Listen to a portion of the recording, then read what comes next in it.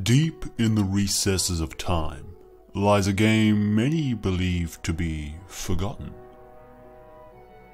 Well, apart from some YouTubers covering it in the past, but that's a different story altogether. Today, we're talking about a game of the same name, but very different. Yeah, we're talking about a Harry Potter game.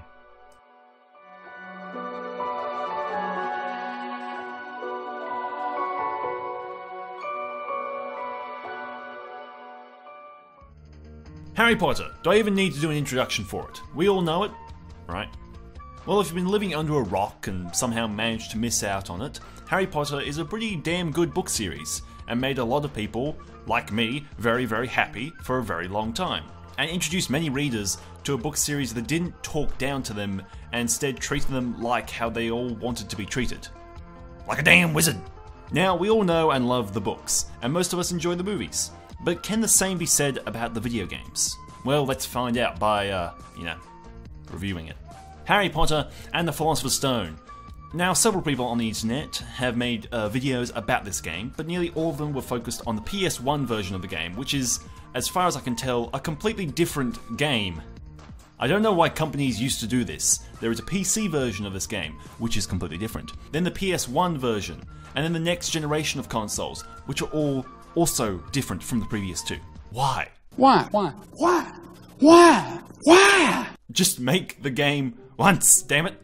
Did we need all these different versions? I know EA wanted to make sure every starry-eyed child and their grandparents could play the game on their calculator, but come on, this is excessive. Anyway, so the game, it basically presumes you know all you need to know about the Harry Potter universe, because the cutscenes don't do a very good job of explaining anything. Come on, Timmy! I know you're only 6, but you really expect it to be as easy as just playing the game? You gotta do the background research. Come on, I told you this already. You need to have had an extensive read of the first 3 books and taken notes throughout the first movie. I mean, come on, don't be lazy, you little punk. If I'm being honest, which, if I'm making a review, I probably should be, the game looks better than the PS1 version, which everyone loves to make fun of. It looks pretty good with some nice atmospheric lighting at times, and while the areas aren't accurate to say the movie, it's a good artistic interpretation of the book in many ways, which I like. The movies did a great job of interpreting the world of Harry Potter, but like many, when reading the books before the movies, we all had our own visions and ideas of what characters and places looked like, and this game is like a new interpretation, and I like that. Running around the castle, going up the staircases, running to Hagrid's, all of it is super fun for the first hour or so. After that, it gets kinda tedious. Sadly also, the voice acting is pretty atrocious, and the sound design makes my ears bleed. That last one was an exaggeration, but you get the point. So basically, you run around different levels as Harry, exploring different areas of the castle, collecting items, and working out puzzles. The puzzles often require magic to complete them. You have a wide range of spells and stuff to do all that with, each having different uses like Lumos. And I hope you enjoy hearing the spell's name, because you're gonna hear them a lot.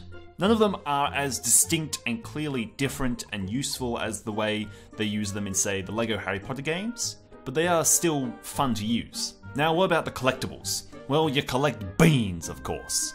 Now here's a question. Why are all these early Harry Potter games so obsessed with Bertie Bott's every flavour beans? Seriously, they aren't brought up that often in the books, but in nearly all the games, they are super heavily used as collectibles and stuff. It's always been weird to me. Okay, so I'm not really the biggest fan of this game. It utilizes the source material in some very creative and interesting ways, sometimes. But for the most part, it's often just a very basic, very clunky and rough puzzle game with some collective bits. The representation of characters is also rather poor. There is very little character of any kind. It's more like a bunch of models that kinda resemble Ron and Hermione, but all they do is spout one-liners from the books. There's no real growth or even much wit. They're cardboard is what I'm saying. Cardboard! Now you may say character isn't the most important thing in this type of game, but I disagree. As this is based on a book where the characters are everything, this game needs to at least have some focus on that. Like, look at Banjo-Kazooie. Let's take on this big boy over here. So many memorable characters because they have defined characteristics that make them memorable. Kazooie has a very strong and clear character, which is why she's often more memorable than Banjo. This game has nothing.